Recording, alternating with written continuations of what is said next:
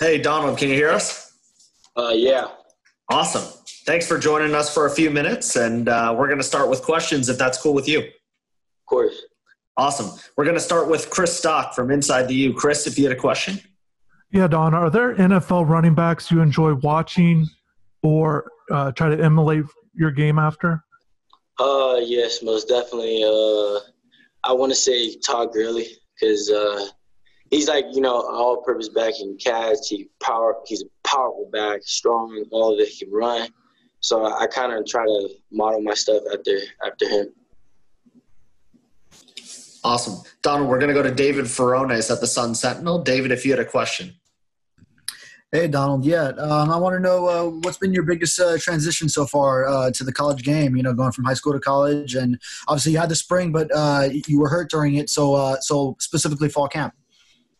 Probably my biggest transition was probably, we run the air raid, so it's like it's ridiculous. Like the amount of conditioning that we have to do is a crazy amount. And, me being hurt, I wasn't really in for it. I was like sitting there like, oh man, it's going to be easy. It's going to be like this and that. And then the first day of practice, when it really hit me, I was like, okay, all right, I need to, focus more on conditioning. It's gotten a lot better now, but before it was real hard. Great. Don, we're going to go to Matt Shodell at Kane Sport. Matt, if you had a question.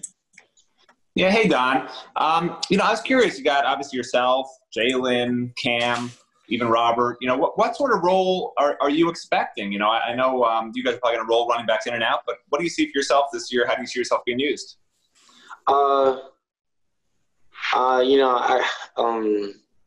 Playing with them is going to be real good. We run an air raid, like I said, so everyone gets the opportunity. When you get the opportunity, you just got to make the most of it because I talked to like Frank Gore and all of those great backs, and they told me like when they got the opportunity, they made the most of it. So that's just what me and Jalen and everybody else is gonna have to do. Great. Donald, we're going to go to David Lake at Inside the U. David, if you had a question.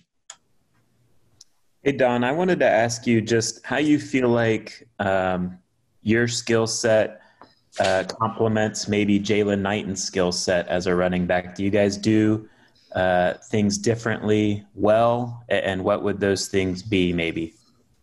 I want to say we do things. We're pretty coordinated with each other. Like if one doesn't have it, the other one has it. If you get what I'm saying. Like I don't know how to explain it, but I would say that we're kind of the same back. Like I said, if one's missing something, the other one has it, and that's very useful for this offense. We're going to go to Chris Perkins at Sports Illustrated. Chris, if you had a question. Hey, Don, I know you had success in the first scrimmage, and Manny Diaz was saying kind of for you and Jalen in the second scrimmage, he had to tell you guys to slow down, don't try to house everything, take what's there. How tough is that for you? I see you smiling there. How tough is that for you when you're probably used to housing it from high school? How tough is it to be patient and follow what Coach Diaz is telling you? It's Coach Manny, Coach Lashley, and Coach Hickson. They're like always telling us and Coach Lockett. They're always telling us it's like slow through the mesh, fast through the hole. And with me and Rooster, we try to go fast on everything. And sometimes, it hurts us. Sometimes it helps us. But it's it's real hard for us, to slow down because if we see something, early. Because in college, I've never seen nothing like it in high school. But in college, it opens and closes real fast. So if you don't get there, you gotta wait. You gotta look around and we don't really have time for that. So it's like with me and Rooster, we practice on it. We practice on it. Sometimes we make mistakes. But when we see something, we try to get there real fast, really fast. And, thank God for the speed because we got to focus on traction, getting the right steps. We don't do that. We get loafs, and we don't want all of that. Awesome. Don, we got time for a couple more. We're going to go to Susan Miller-Degnan at the Miami Herald. Susan, if you had a question. Yes, hey. How is Cam Harris helping you? And also, how do you envision this season being overall with everything that's been going on, the schedule change, COVID-19 situation? How different has this been?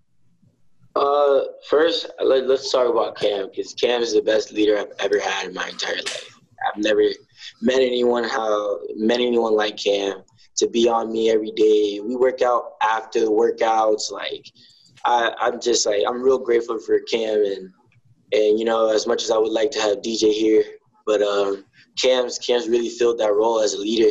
He's a role for every position on the offense, and sometimes he goes to the defense, tell them like, yo, you gotta do this, like step up, like give us a good look. Like Cam's a real life like leader, and me and Rooster were really grateful for that, and I couldn't ask for any better.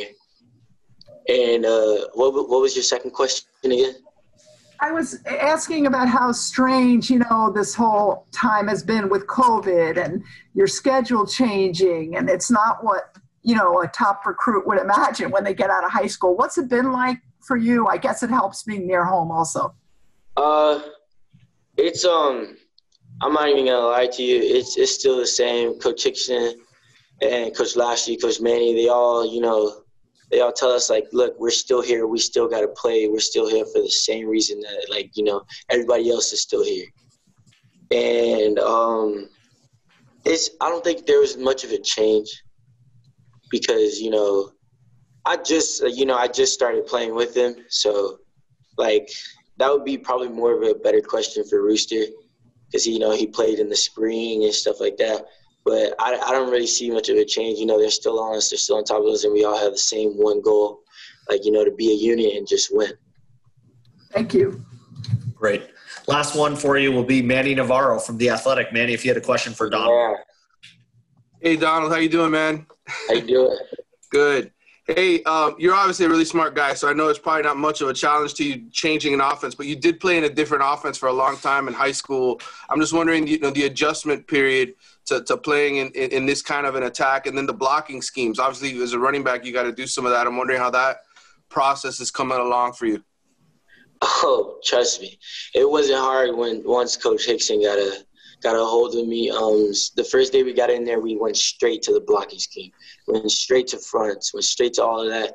And Coach Hickson still to this day, like as soon as we walk in, like if we come in for extra film, he'll start all over and go straight to the blocking scheme and go straight to the fronts. And I'm sitting here like, again? But, he's obviously doing it for a reason. And I'm grateful for that because, sometimes I do forget. And then he's like, he throws these little cheap shots like, oh, like, see, look, I knew you was going to forget. Now let's get back to it. And but he's made it real easy for me, especially Coach Lashley. Like, talking to them, like, they'll give me, like, little tricks, like, and it just helps a lot. It goes a long way, especially when you're tired. We don't get tired over here. Thank you, man. Donald, thanks for taking a few minutes with us today, and I'm sure we'll be talking to you soon. Good luck rest of the week of practice. All right, thank you. Sending Booster in here right now. All righty.